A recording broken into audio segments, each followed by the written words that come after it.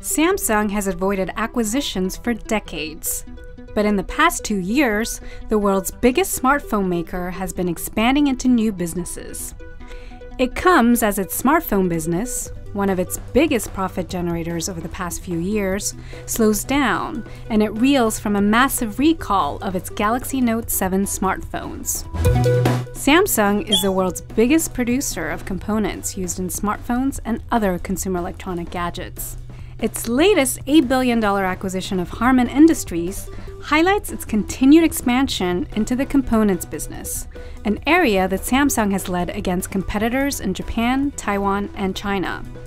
The Harman deal will add General Motors and a roster of other big car names to its client list, alongside tech companies like Apple. In August 2014, Samsung acquired SmartThings for $250 million. The US startup helps connect home appliances to one another. Samsung has been trying to expand in the Internet of Things area, hoping that consumers will use more of its smartphones to control home appliances like refrigerators and washing machines. In February 2015, Samsung spent $160 million to buy US-based LuPay, a developer of mobile payment technologies. The technology is now used in Samsung's mobile payment service called Samsung Pay, similar to Apple Pay. Samsung's acquisition of cloud computing services provider Joyent signals the South Korean technology giant's growing interest in big data. It's part of a broader effort to use powerful remote computers to bolster its data analysis and the computing capabilities of its devices.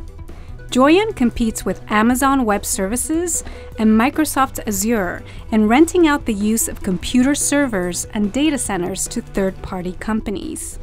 Lastly, Samsung snapped up artificial intelligence company Viv Labs in October for an undisclosed sum. Samsung is trying to incorporate AI technology into its next Galaxy phone due out next year, revamping its flagship smartphone. Many US, Japanese, and Chinese tech companies, including Apple, Alibaba, and Baidu, are also expanding in the same areas as Samsung, and will be watching the tech giant closely.